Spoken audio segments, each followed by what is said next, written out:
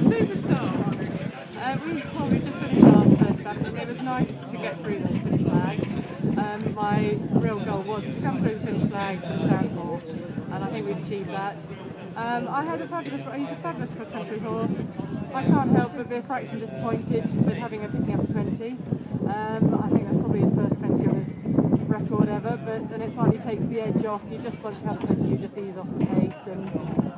But you know, that's just the slight competitor in me, and I had complete trust and faith in the horse. But actually, that's why we're here at Badminton. It's there to catch out any. He just lost a bit of focus coming in, and he just didn't quite read it. Again, he's a young horse, and there's no practice in the preparation up to here of the crowds and cameras and everything else around. And he's intelligent, and he just does take it all in, and so he wasn't slightly thin about it. But I'm thrilled. I'm absolutely thrilled.